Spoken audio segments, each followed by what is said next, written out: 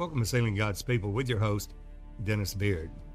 Talking about the cherubim of glory, and most of the commentaries will say these are angels, and we want to refute that. In the Word of God, there's nothing that says that the cherubim are angels.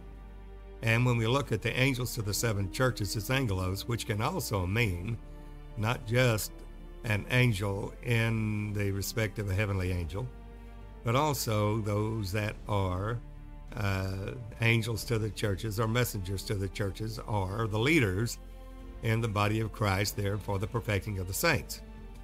Now, true, they have to have a higher revelation to bring the body of Christ in, and he speaks of two offices there. In Ephesians, Paul talks about on the right hand of God that Jesus was exalted and set at his right hand in heavenly places to usward, for us. He prepared a place for us, not for himself, for us. Therefore, he has to gather all things together in one in Christ Jesus at the highest possible glory he can give us, which is at his right hand. Now, Jesus, on the other hand, is God, always has been God, and always will be God. And because we've left that revelation, and we've got him as the second person of the Godhead, we're disesteeming him, not giving him the glory of the Father, that he is and always has been that Spirit, the Father of glory. He created all things, and the Father is the creator of all things, in whom is no variableness of turning. And we see that that Father is in us. We see that in Ephesians 4. He says that there is one body, one Spirit, one Lord, one faith, one baptism, one God, who is above all, Father of us all, and in us all. That Father's in us. When Jesus humbled himself, made himself of no reputation to become a man, he did that on our behalf, for our redemption, for those that are under the law. He did not do it for him to take on a lower state of glory, making himself of no reputation, no glory, laying it aside. He did it all for us. It shows his love for us, mankind. He did not take on him the nature of angels. He took on him the seed of Abraham, which seed we are if we're in Christ Jesus. There, Jesus being in the form of God, that Spirit. Thought it not robbery to be equal with God. All the attributes of God are equal, but made of himself. That's God himself, made himself of no reputation. That's a kenosis, not the Son of God. It's God himself. Made himself of no reputation. Laid aside his glory. It means to make of none effect, void. It's a self-imposed limitation upon oneself. And the only reason he did that is to become one with us. Just as in Leviticus 16 on the Day of Atonement, the high priest only would enter into the most holy place, the holiest of all. Before he did that, he would take off his garments of glory and beauty in the sanctuary, the holy place, and put on the linen garments, becoming one with the people. And he would work all on the behalf of the people for the sacrifices on that day after it was completed. And he had done all the sacrifices for Israel as well as for himself. Then he came out of the most holy place, and in the sanctuary, the holy place, where we have the table of shewbread, the candlestick, and the golden censer, the altar of incense, he would take off the linen garments, lay them aside, never to be worn again, and put back on his garments of glory and beauty. After he became one with the people, he went back to that glory and beauty of the high priest. Well, Jesus did the same for us. Our great apostle and high priest of profession of our faith did the same thing for us. He made himself of no reputation to redeem us that were under the law. He came under the law as a man, not above the law, under the law. He was one of us. Now, we see in Hebrews 2, Paul talking about it, says that what is man that thou regardest him? And he made him a little lower than the angels, crowned with glory and honor, set him over the works of thine hands. That's what God did. But now we see not all things under him. Why? Well, because Adam sinned. By one man's disobedience, sin came to the world, and death by sin. Therefore, by one man shall my servant make many righteous. As the offense is of one, so also the free gift is of one. Now, I know that you've heard this before on the podcast. It's in the Word of God. It's elementary. I understand that. But we have to understand these principles in order to understand the work of the ministry, which we're getting into now. The work of the ministry is the work of the Lord Jesus Christ in his ministry, a Jesus ministry. Now, in Daniel 9:24 through 27, he talks about 70 weeks that are determined upon thy holy city, that in the holy city of Jerusalem, to rebuild and to restore the walls, the streets, even in troublous times. It will be a time of trouble, such as never was, such was a nation, neither shall ever be again. And at that time, he said that these walls and the streets, that's the way. The streets in the city is the way that we go. The street shows the way. It's a highway, the highway of holiness. And the walls are the walls of salvation. And they can't be daubed with untempered mortar that hasn't been through the fire. It has to be with tempered mortar that the wall will stand. And that's what he tells Laodicea. You say you're clothed, you're increased with goods, you have need of nothing. It's a prosperity so-called church. And we find that the Lord rebukes the church of Laodicea. And he says, you don't know that you're poor, wretched, naked, destitute. Then he says, I counsel of you to buy of me gold tried in the fire. Now we know we're not talking about buying things with corruptible things as silver and gold, but with the precious blood of Jesus Christ. So we're to buy the truth and sell it not. And that means spiritual bartering, which is by faith. Well, he counseled thee to buy me gold where tried in the fire. So every time that a believer has a revelation in faith of the thing that the Lord has revealed, it's going to be tried as by fire. In these manifold temptations, count it all a joy when you fall into diverse temptations. What would you count it a joy?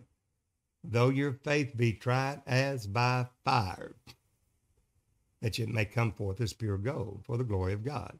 And that's what he tells Laodicea, I counsel of thee to buy me gold, tried in the fire. The faith has to be tried. We can say we have faith, but until it's gone through the fire, then it is then in our spirit, not in the intellect, not just believing it with our mind, but it goes into our spirit then. In other words, into our bones. And there it is in the spirit of man and the intuition that faith is held after it's been through the fire. But in the last days, the Lord says, these walls that's been daubed with tempered mortar, with untempered mortar, not tempered mortar, not the walls that has been daubed with the mortar that has not been through the fire, untempered, that it'll fall, the walls of salvation. So we're to give the more earnest heed to these things which we've heard, lest any time they should slip, and we not enter into that rest, the Hebrews 4 that Paul warns us and admonishes about, that we need to take heed to these things, the things of faith. Well, Jesus made the way. He is the way, the truth, and the life. So we find that in Genesis 3. As soon as there is a fall, and the Satan tempts Adam, the woman, was not called Eve yet until after the fall, and Adam named her Eve, life giver, after the fall. But Satan tempted her and said, hath God said? God doth know that in the day that you eat of the tree of knowledge, you will be as gods, discerning, knowing good from evil. Tree of knowledge. And it's an intellectual knowledge, to the soul, not to the spirit, to the soul. And that's the reason prognosticators today, soothsayers, wizards, the witches, warlocks, these use this ball, the eye that was opened there in the Garden of Eden. And it's the eye to the soul, not to the spirit, to the soul. You're going into things, vainly puffed up by their fleshly mind, and treating of those things which they knoweth not. And they get into angelic worship, not realizing that it's not the Spirit of God, that it is spirits, but not the Holy Spirit, not the Holy Ghost. Now, with that said, there's only one way, one truth, one life. And after that, Paul, he tells in Genesis 3:15, the first proto-evangel, that we're going to have a Messiah. We're going to have a Savior. And at that point, he tells the snake, the serpent, I'm going to put enmity between you and the woman, between your seed and her seed. It's going to bruise your head, and I'm going to bruise his heel. Not the woman's heel, her heel, but his heel. Speaking of, the woman will bring forth a man-child, Christ in the church. That's Genesis 3:15. Then he goes on down, and he speaks to Adam, and says that the fruit of thy labor and the ground there cursed thou because of your disobedience, and bring forth thorns and thistles. Of course, Jesus wore those thorns on the cross. There, the thorns sunk deep into his scalp, into his head there, taking the curse of the earth upon his head. Now, it goes there on and says that God set cherubim at the east end of the garden of God. Now, the previous podcast, we mentioned that lightly about the cherubim. Now, that's a capital C, Genesis 3:24. He says, and God set cherubim at the east end of the garden of God. East or eastward in the Word of God. And the east wind is an RMD. It's 144. It is always the work of the Holy Ghost. When the angel ascends out of the east, ascending out of the east, well, we, the body of Christ, are to be sealed on our forehead. God spoke that to me in a visitation on the 19th of January, 2019, and said, seal my people by my word. As I send the angel ascending from the east, the angel ascending, that is going upward from the east, RMD. That is through the work of the Holy Ghost, eastward. East, eastward, always RMD in the Word of God is always indicative of the Holy Ghost, the work of the Holy Ghost. And it is not by our might nor by our power, but God's Spirit, saith the Lord. That's the word of the Lord to Zerubbabel. Zerubbabel, the ones that have been born in Babel, sons of Shealtiel, sons of prayer, Joshua, Jesus' salvation, Jehovah's salvation, and son of Josedek, righteousness. Now, these are the ones that we're going to find as a change of raiment in Zechariah 3. They're going to be plucked out of the fire, and that fiery trial is which is to try us. This persecution and tribulation, that we might be accounted worthy of the kingdom of God, for which we also suffer. It's a manifest token of the righteous judgment of God. This is the only way that faith grows exceedingly, and a charity of every one of us abounds one toward another. Now, the charity is the final step in glory on the church, this side of glory, before the second advent, when the Jesus comes the second time without sin and salvation, for the salvation of his saints. We add to our faith virtue, virtue knowledge, knowledge temperance, temperance patience, patience godliness, the godlike. Then we add to godliness brotherly kindness charity. Now, charity is faith toward God in obedience. It's a love for God based in doing his will. It's not just love. We can love in word and in tongue, but charity is indeed in truth. So charity is not just love in a general broad sense. It's the love for God in doing his will. That's charity. And that's the final step in doing the will of God. And Paul talks, that says there abideth faith, hope, and charity. The greatest of these is charity. Now, he talks about the characteristic and the very essence of charity in a person's life, in a believer's life. It rejoices in the truth, vaunteth not itself, not easily puffed up, seeketh not its own. It's always lifting up Jesus. It rejoices in the truth. And then Paul says, when I was a child, in other words, not full grown, as a child in the body of Christ. I thought as a child, I understood as a child, but when I became a man, I put away childish things. Now, there are 4 different areas and stages of glory that we grow through in the body of Christ. And of course, you've heard this before. The first stage is that of a newborn baby. The newborn babes that desire the sincere milk of the word they may grow thereby. Well, they're born of the water and the Spirit. And we do that in Acts 2:38. Peter, given the keys to the kingdom, tells us how to be born again. Repent and be baptized, not just repentance alone. Repent and be baptized, every one of you, in the name of Jesus Christ for the remission of your sins. Your sins are not remitted except they're born of the water.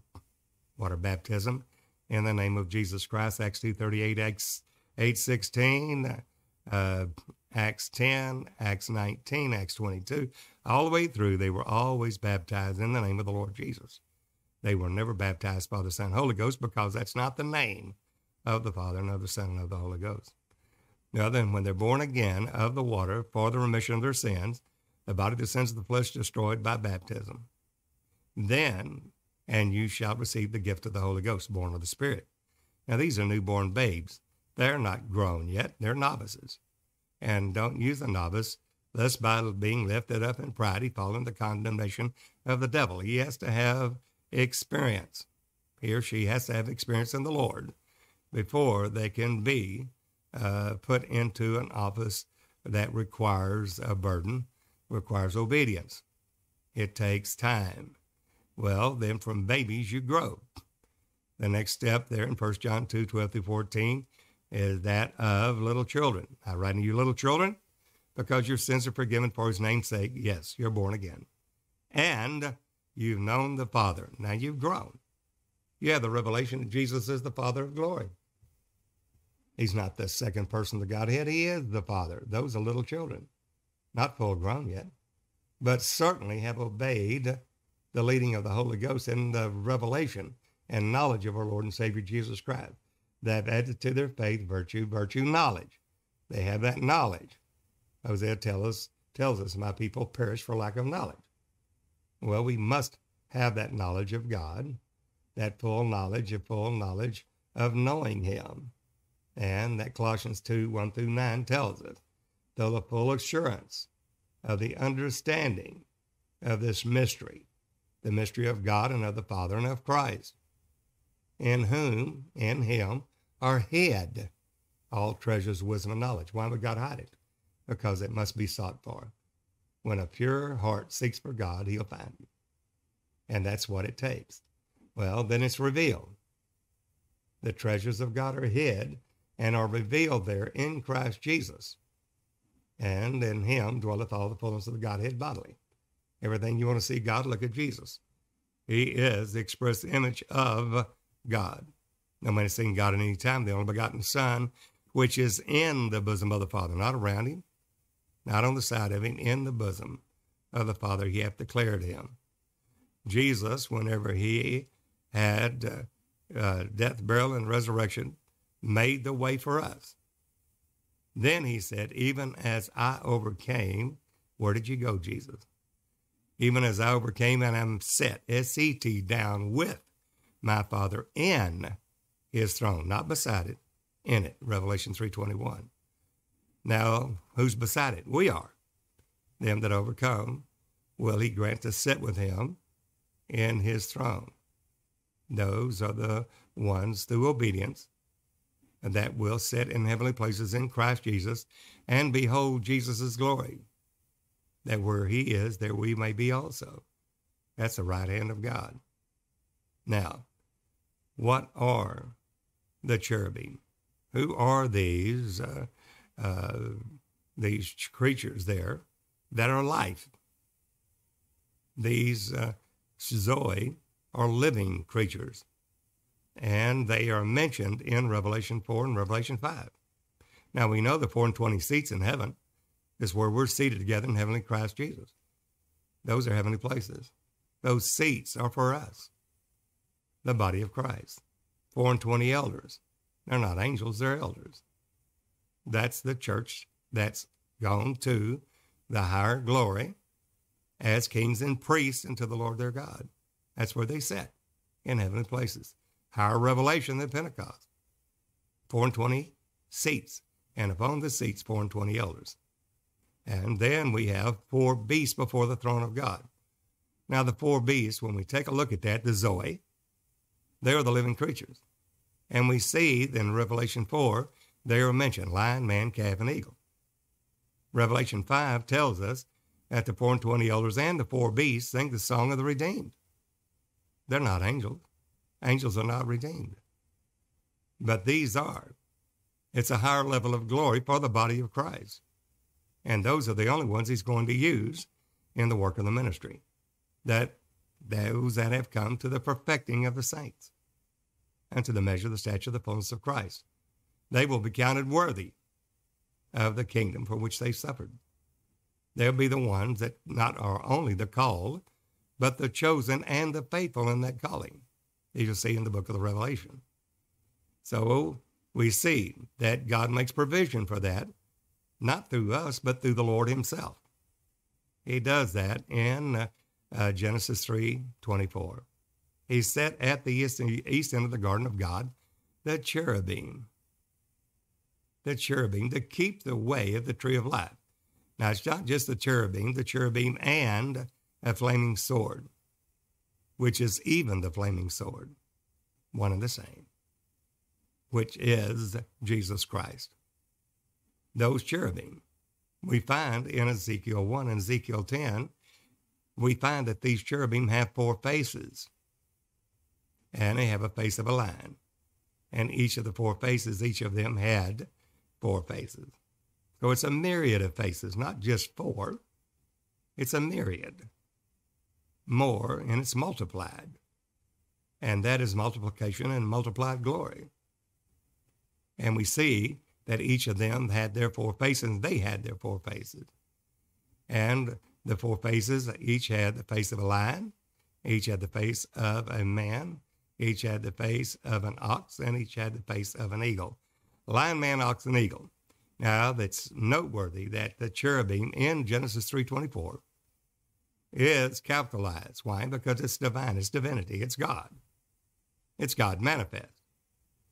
And it's at the east end of the garden of God with a flaming sword, turning every which way to keep the way of the tree of life.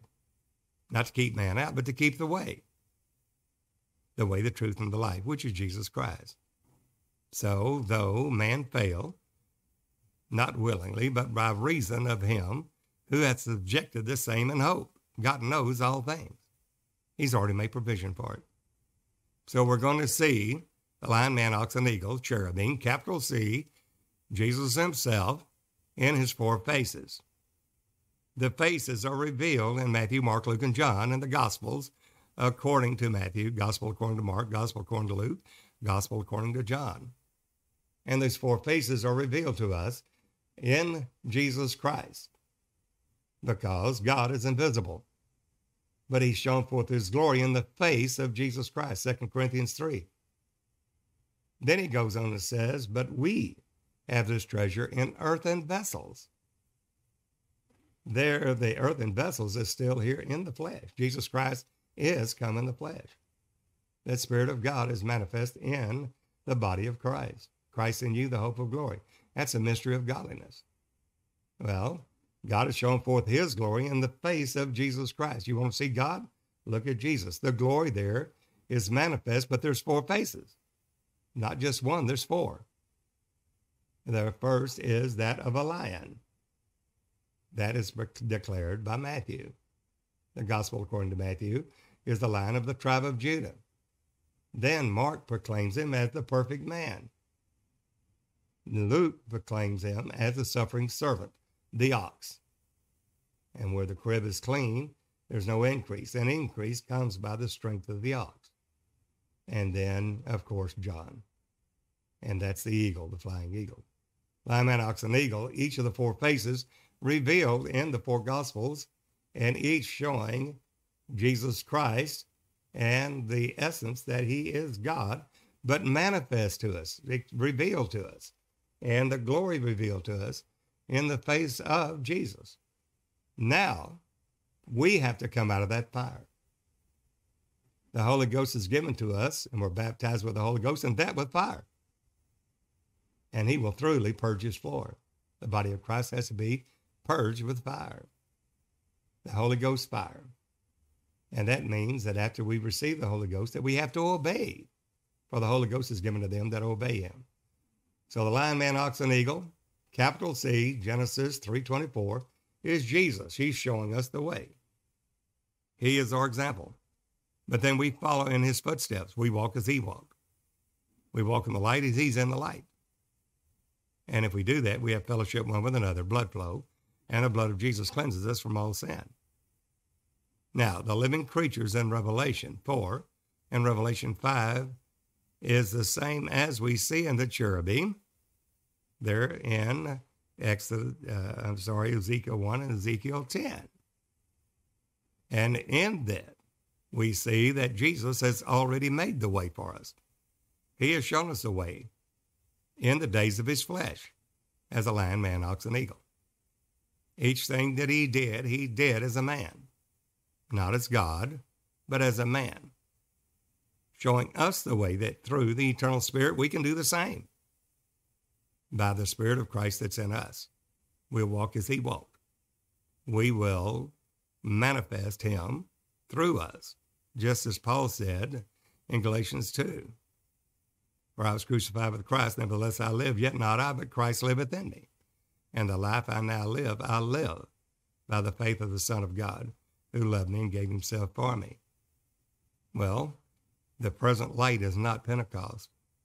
God has far exceeded that now, and the truth is now open to us, and that door, wide and effectual, is open to the body of Christ, and very few are listening. So God, so that we don't perish with the world, uses a chastening rod. Judgments. All God's ways are judgments to get our attention. And he tells the church at Laodicea, I counsel of thee to buy of me gold tried in the fire. What fire? Well, if we're missing the mark and we're out of the way, we're serving a false God. We're doing it in the name of Jesus, but it's a false God in a Trinity. He's not a second person of the Godhead. He is God. He's not a part God. He is God, 100% God. He is the Father of glory. He is the Word. He is the Holy Ghost. He created all things. Colossians 1:16 and 17. All things were made by Jesus Christ. Whether it be thrones, principalities, powers, things visible and invisible. All things were made by him, for him, and for his good pleasure. He is the Word. He is the Father. He is God. He stated it before him, Abraham was, I am. And there's no God Jr. There's no second person of Godhead. Never has been. And we find that we have been duped, lied to, in these ecumenical councils that started in 325 AD by Constantine, come up with a Trinity religion. And the forefathers, the apostles, and the apostles' doctrine never stated there was more than one. Hear, O Israel, the Lord our God is one Lord, is the greatest first commandment of all. Mark 12:29. Not two, not three. Now, in the judgments of God, he's going to reveal what the Trinity is. Now, very few want to hear that, but it's still the truth. The ones that love the truth will receive it.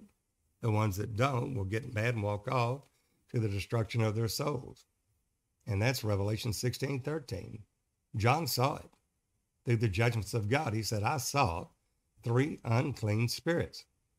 Now, he's seen the revelation of Mystery Babylon the Great, the mother of harlots and abominations of the earth. And he says in Revelation 16:13, I saw 3 unclean spirits like frogs. Not lion, man, ox, and eagle. Frog. I mean croaking. I mean unclean. And these are spirits of devils working miracles. Working miracles? Well, God said he sent strong delusion because you didn't receive the love of the truth. You might be saved, but you had pleasure in unrighteousness. Righteousness is Jesus is God. Unrighteousness, you say Jesus is not God, but he's a part of God. You missed the mark.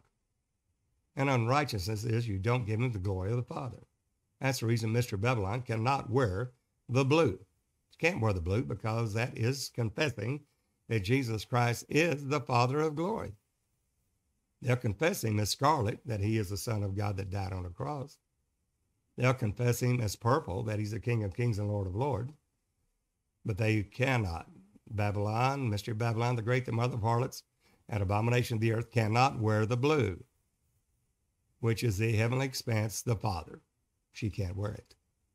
You'll find scarlet, you'll find purple, you'll find all manner of stones, but you will not find the blue. Why? Because she'll never confess that Jesus is the Father. And then we have the Chalcedonian definition of the God-man. That's another lie. He's not a God-man. He's the man who is God. The God-man says, well, some of the times he worked as God.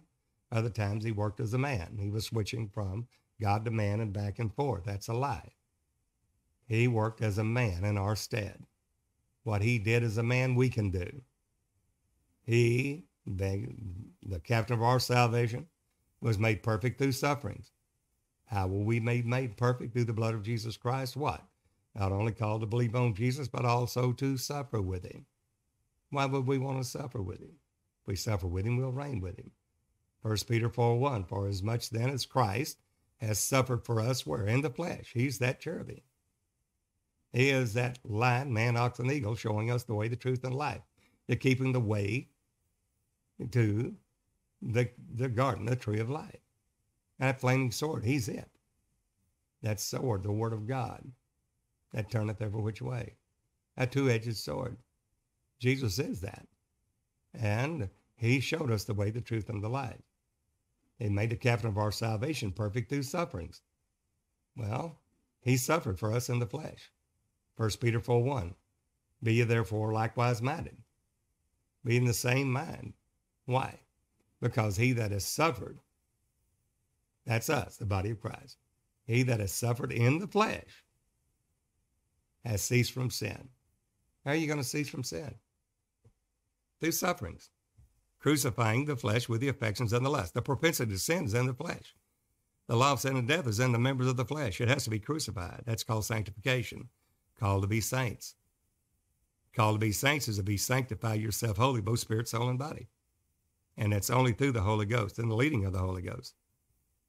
So the way, the truth, and life, done by the capital C, the cherubim, Jesus being the way, the truth, and life, and the lion, man, ox, and eagle was revealed to us in Matthew, Mark, Luke, and John.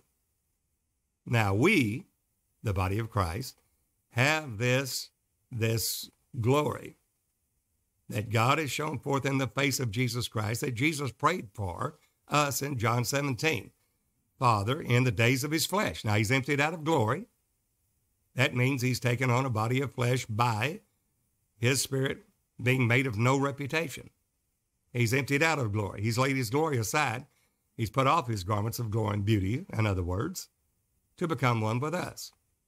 He's laid aside the glory, the spirit that he is, and all the dignity and honor and the praise and the kingdom that there. He's laid it aside to work as a man, to show us the way, the truth, and life as a man.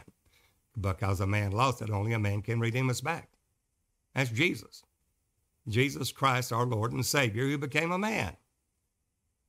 That made himself of no reputation, laid aside his glory, a self-imposed limitation upon himself because he loved us, and took upon his spirit, the form of a servant, made in the likeness of men, found in fashion as a man. Being found in fashion as a man, he humbled himself to the death of the cross. Wherefore God has highly exalted him. Jesus stated that same in John 2, destroy this temple in 3 days, I will raise it up. No man can raise his own body up except he be God. That's exactly what he did. And he's declared to be the Son of God through the Spirit by the resurrection from the dead. Romans 1, verse 3 and 4. He is God, manifest in the flesh. 1 Timothy 3:16. There's not another God. In Isaiah 43:10, he said, thus saith the Lord, that's the Lord Jehovah God Almighty, the invisible Spirit, and my servant whom I've chosen. That's the visible man. That you may know, believe me, and understand. He wants us to know him and to understand the Godhead. There's not three. There's only one. That you may know and believe me and understand, not denominations, not bishops, not prophets, not apostles, these so-called, but God himself. He wants to reveal himself to you. All you have to do is seek God. He'll reveal himself to you.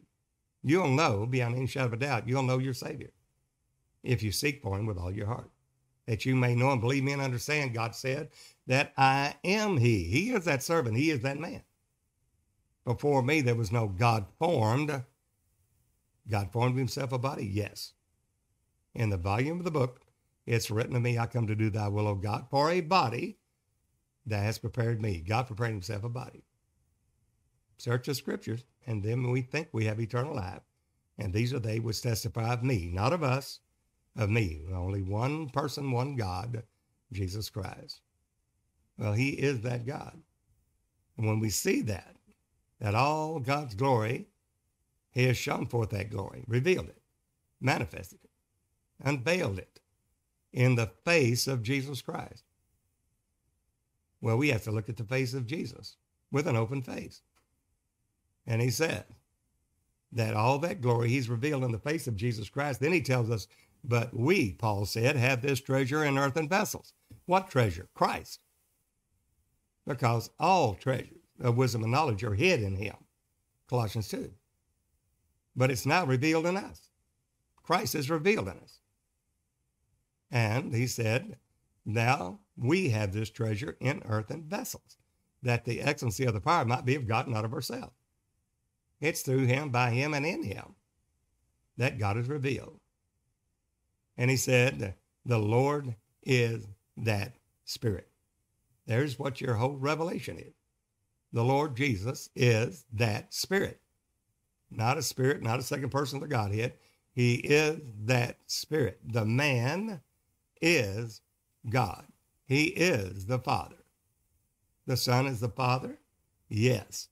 Just because he made himself of no reputation to redeem us that were under the law. After he did that, he went back to his former glory, the Father, glorified by the Father's own self. And he says, all power in heaven and earth is given to me, Jesus said, Matthew 28:18. That did not leave the Father powerless. He's glorified by the Father's own self, with the glory he had with him before the world was. Before he put that glory off, and made himself of no reputation, he put it all back on. There's your bottom line, that what God is removing and revealing through judgments for all of us to believe, so that we will not be condemned with the world. We have more revelation now than what they had even 10, 20 years ago. Why? Because Proverbs tells us the path of the just is as a shining light that shineth more and more unto the perfect day. We have more light than they had back then. We have no excuse. It's revealed to us now. The door is open to us, wide and effectual. John gave it to us in Revelation 4:1. There's a door open in heaven, John said, to me, and a voice of an angel, of a trumpet, talking with me, saying, come up hither, and I will show you things that will come to pass hereafter. The things coming to pass hereafter is the present truth in faith. Faith is the substance of things hoped for, the evidence of things not seen. It's the voice of God. I said a voice of angels, it's the voice of God. A voice talking with him, the voice of a trumpet. The trumpet voice of God. The Feast of Trumpets is the body of Christ speaking the oracles of God. They will simply be instruments of righteousness for him, for his sake. And that is what John sees, to give to us things which must shortly come to pass. And signified it by his angel unto John, John giving it to us. He said there's a door open in heaven, Revelation 4:1. And a voice of a trumpet talking with me, the voice of God, voice of a trumpet talking with me. Not a cornet, flute, harp, sackbut, psaltery, or dulcimer that you see in Daniel 3, verse 5, 10, and 15. Those 6 instruments, none of them in Babylon, where the image built, have a trumpet. They have a cornet. It's close, but it doesn't have that clear, clarion, piercing trumpet voice, the voice of God. It's close, but it won't pierce the heart. It's a cornet. It's a flute. It's a harp. It's a sackbut, psaltery. It's a dulcimer. It won't pierce the heart. And we see it in Daniel 3, verse 5, verse 10, and verse 15. 3 times it mentions these 6 instruments. They hear the current so-called church, the worldly church, hears those 3 different times of 6 instruments in Daniel 3, verse 5, 10, and 15. They hear that cornet, flute, harp, sackbut, psaltery, dulcimer. They hear it. But it's not the trumpet. Only the clear trumpet voice of God pierces the spirit of man. And that is what we have to hear in these last days. He's revealing that true voice of God now. By his word, he's given us, through the Holy Ghost, the revelation of who he is, that he's the only true God in eternal life. He was made perfect through suffering. The captain of our salvation, as a man, was made perfect through sufferings. Learned obedience through the things which he suffered, showing us the way, the truth, and life as a flesh and blood mankind. And that's what we have to do also. We have to crucify the flesh with the affections and the lust and draw near to him, then he'll draw near to us. And then we resist the devil and he'll flee from us. That revelation of Jesus, that he is God, has been muddied by the Chalcedonian definition of 451 AD, the so-called God-man, in which 90% of the churches today hold to the God-man doctrine of Christ, which is a straight lie.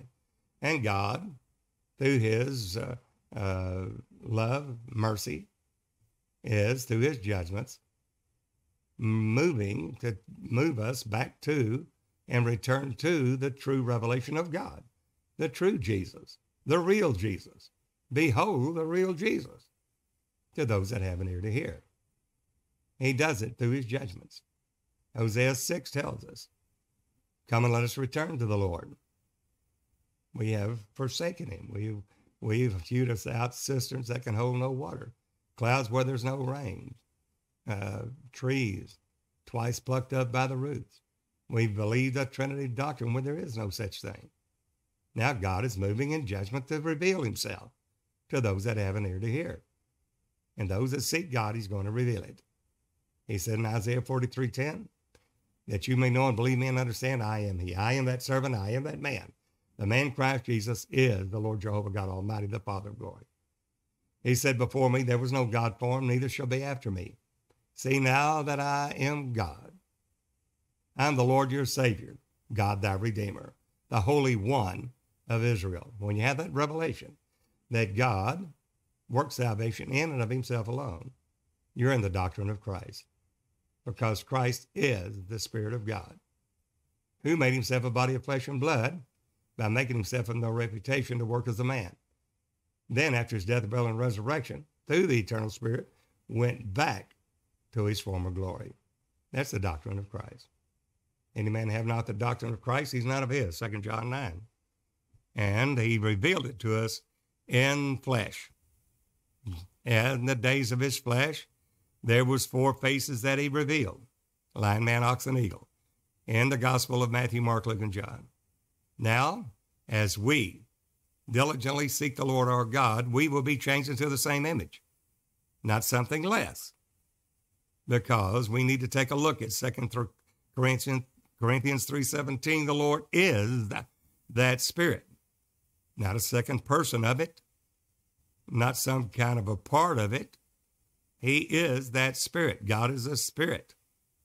Jesus is that Spirit. And where the Spirit of the Lord is, there is liberty. Now in Pentecost, we saw through a glass darkly, but now there's no dark glass. God is revealing his truth, his glory, his honor, his whole face. Notice it says in 2 Corinthians 3, we all with open face, beholding as in a glass the glory of the Lord. Not things seen through a glass darkly, but seeing the actual glory, the fullness of it. We all with open face. It's open. The door's open. The glory's open. That kingdom is open to us right now, right there in this present current truth and the proceeding word of God. We all with open face beholding as in a glass the glory of the Lord are changed into the same image, not anything less. The same image of Jesus. From glory to glory, even as by the Spirit of the Lord. So those are your four living creatures, the beast before the throne of God, which is the body of Christ. They don't have four wings. They have 6 wings, pardon me. 6 wings are Elohim status. Elohim status, a little e, gods, judges. 6 wings, 2 that cover their eyes, 2 that cover their feet, 2 they did fly. The fly is taking the doctrine of Christ and literally being expounded, proclaimed, proclamated, published through all the world for a witness unto all nations. And then the end will come. It's Elohim status. The wings are what we fly upon the wind of doctrine. And we have to grow up in him in all things so that we're not tossed to and fro by every wind of doctrine. We'll get into more detail. And the cherubim, which Paul said in Hebrews 9:5, shadowed the mercy seat, which he could not speak particularly about it at that time.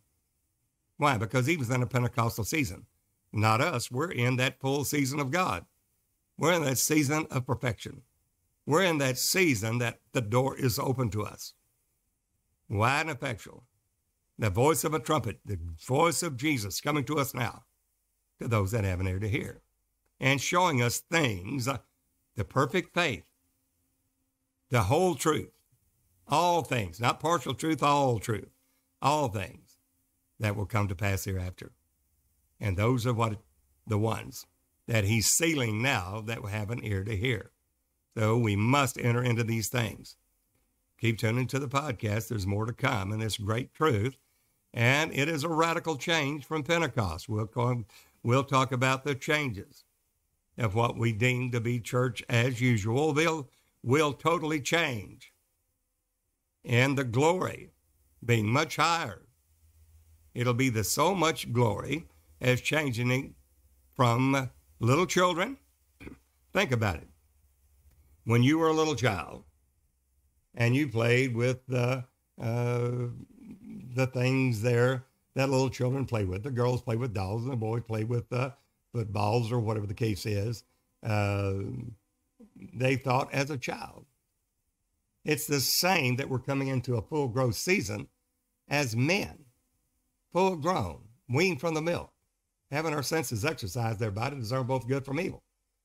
It is such a different mindset in the mind of Christ that it is such a radical change that only those that come into it will be counted worthy of it. When I was a child, Paul put it that way. When I was a child, I spake as a child, I understood as a child. But there's a whole lot of difference. When I became a man, I put away childish things. Another way to put that is, in Hebrews 6, verse 1, it says, therefore leaving, didn't say forget, it said leaving the first principles of the doctrine of Christ, let us go on to perfection. Come up to a full man. When you become a man, you put away the childish things.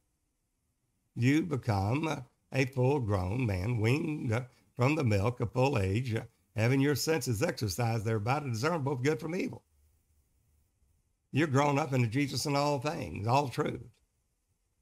And at that point, Paul said, when I was a man, I put away these childish things. That's the same thing he said in Hebrews 6, leaving therefore the first principles of the doctrine of Christ, let us go on to perfection. Not laying again the foundation of faith toward God, repentance from dead works, faith toward God, and doctrine of laying on the hands and of baptisms and of the resurrection, eternal life, God, this will we do if God permit, of course.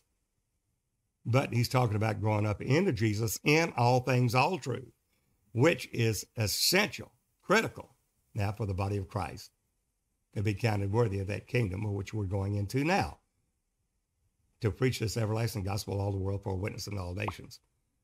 We'd like to hear from you. Write to me, Dennis Beard, Post Office Box 2906, Longview, Texas, zip code 75606. Or you can call me, country code 1+, area code 903-746-4885. Leave a message. I'll get right back to you. It's time for the body of Christ to come together and know each other.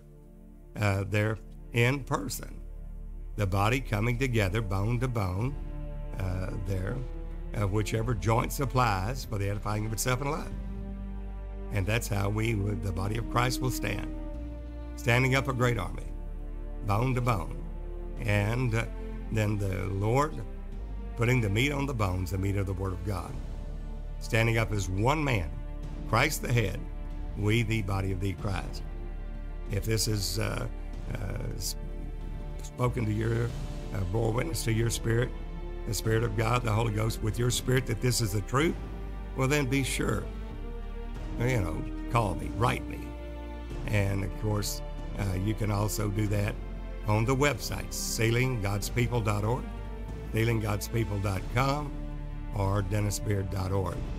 We also have the ebooks, 7 books that I've authored that are on dennisbeard.org.